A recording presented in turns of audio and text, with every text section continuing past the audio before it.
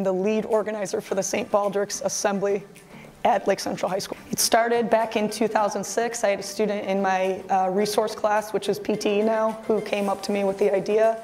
At the time, I was the National Honor Society sponsor. We were doing a lot of charity walks. We were doing Jump Rope for Heart, but wanted to do something a little bit more interesting and different. I started back in 2006, but this is our 13th event that we'll be holding at Lake Central High School. St. Baldricks is a nonprofit organization that raises money for pediatric cancer research. They do grant cycles every single year.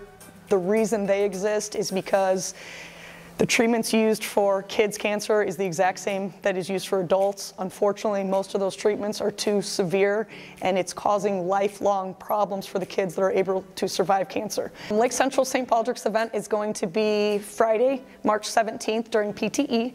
The entire school will be down along with all the staff members. This year we're opening it up to any Lake Central community member. So it could be a student at the high school, a staff member, or they could be a student at any of our elementary or middle schools.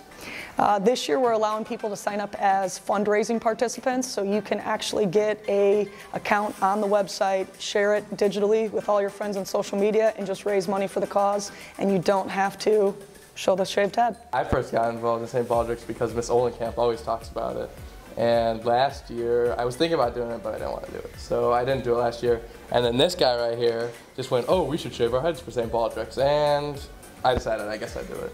Yeah, I've had Miss Olenkamp for a teacher for 2 years now. She always gets super excited around this time of the year, and I figured I'd kind of wanted to be a part of that and try it out. So I got a bunch of my friends to kind of do it with me. My favorite part about St. Baldricks would probably be trying to beat Mr. Holden. I'm trying to raise more money than him, and we're making a team actually, so hopefully we can raise a lot of money.